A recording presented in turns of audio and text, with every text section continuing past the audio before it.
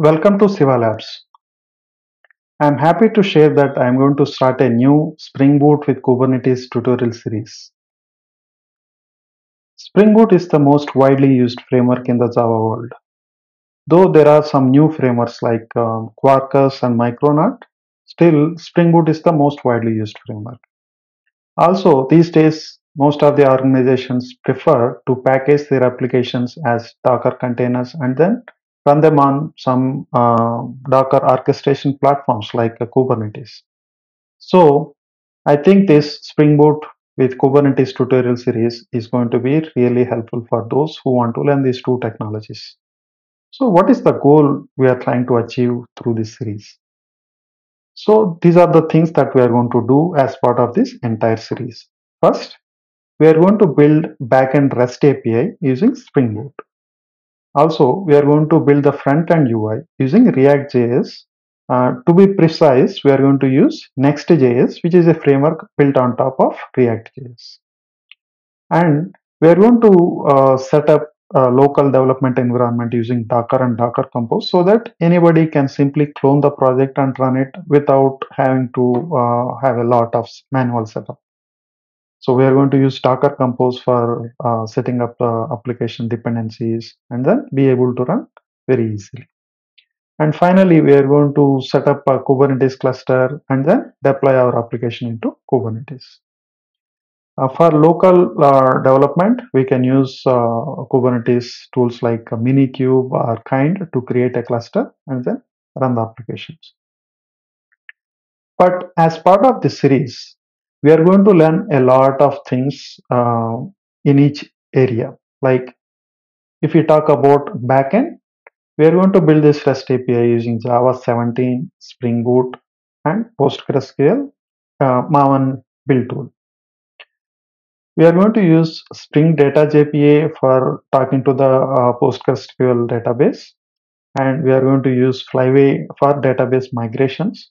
And also, we are going to generate Swagger documentation using Spring Doc Open API specification. And also, we are going to learn how we can use test containers library for writing integration tests.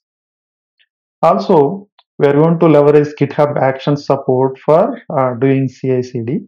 We might not be doing CD, continuous deployment, but we are going to do the CI part where as soon as you commit any new feature, we are going to automatically run unit tests, integration tests, and then if it is on the main branch, we are going to build the Docker image and publish it to Docker Hub. Next, on the front-end side, we are going to build our UI using Next.js framework, which builds on top of React.js. Next.js really brings a lot of convenience like server-side rendering and routing. So Next.js makes these features very easy to use. React.js is kind of a core library only, but to build any non-trivial application, we need to use a lot of other libraries like React Router, Axios, Redux, things like that. Next.js kind of provides some of these features as part of the framework itself so that we don't have to glue all those things by ourselves. And we are going to use Bootstrap CSS and Axios library for communicating to the backend API. And while going through this deployment process, we are going to talk about what is Docker and Kubernetes, how we can package our applications as Docker images. For Spring Boot applications, there are two ways we can do that, build packs and zip. Of course, we can write a Docker file and then build the image out of it, but there are much easier ways using build packs and zip plugin. Also, we are going to set up our local development environment using Docker Compose so that anybody who wants to work on this application should be able to simply clone the repository and then simply start the application with one command. So, and we are going to talk about Kubernetes. What exactly is Kubernetes and what is a pod? What is a replica set? What is deployment, service, ingress? Why we need to use all these various components of the Kubernetes? What is the significance of these things? So after gaining some understanding of these core components of Kubernetes, then we are going to look at how we are going to deploy our application onto Kubernetes cluster. We can use Minikube or Kind. I am going to use Kind, but ideally it should work in the same way. Finally, we are going to write the Kubernetes manifest files, and we are going to deploy our both backend API and front-end UI application on Kubernetes. We are going to use this nice tool called Lens, which is a GUI for Kubernetes, where we can graphically see what are the pods that are running, what are the services, replica sets, and all those details. Also, we can see logs of each container. So it is a very good tool to use while you are using Kubernetes. Let us take a quick look at what application we are going to build. So the application that we are going to build is called Bookmarker.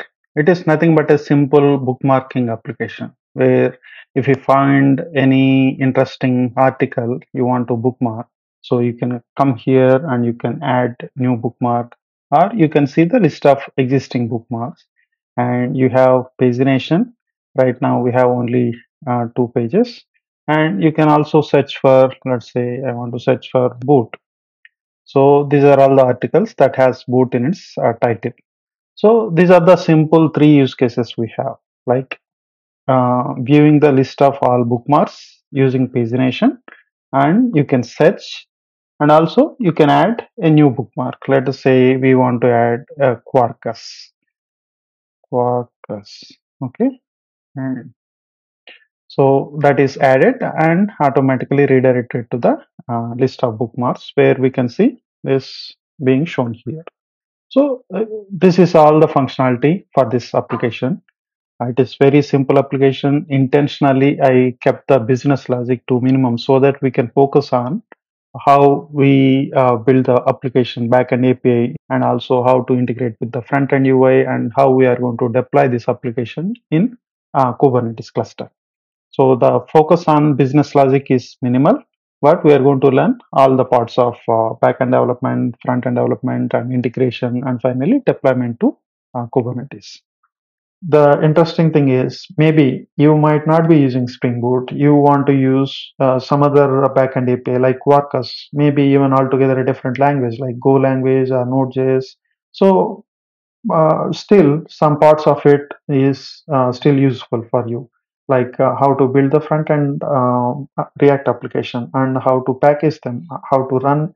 If all Kubernetes care about is a Docker container, right? So it doesn't matter what language you are using.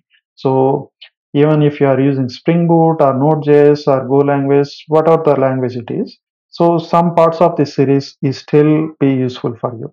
You want to use Vue.js, but still you want to use Spring Boot. Still, most of the content in this series is going to be useful for you.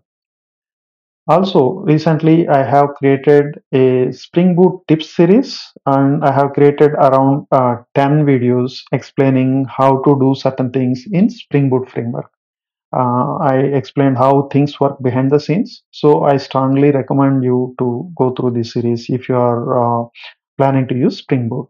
I really hope you are going to learn few things in this series. I'm really excited to make this Spring Boot with Kubernetes tutorial series, and I'm sure you are going to learn something from this. So stay tuned for the upcoming videos in this series, and thanks for watching.